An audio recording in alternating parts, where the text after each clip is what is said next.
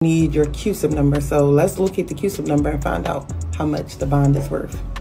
First, you're going to need to go to fidelity.com and sign in. Once you get there, you're going to hit like the little 3 bars up there on the side. After you hit that, you're going to go to news and research. After entering that news and research tab, you're going to hit quotes, which will bring you to a page that looks like this. So you're going to go right here where it says enter symbol or company name.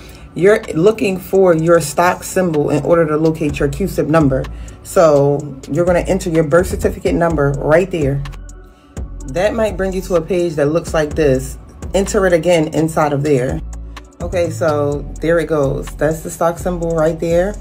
That is the birth certificate number that I used. I blocked it out, so I'm not just putting information out like that.